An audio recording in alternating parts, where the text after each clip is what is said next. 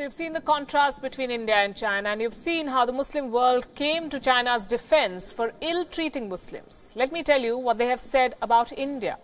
The OIC has urged India to, quote-unquote, ensure the safety of the Muslim minority and to protect the holy sites of Islam like Babri Masjid. Let me read out from that statement.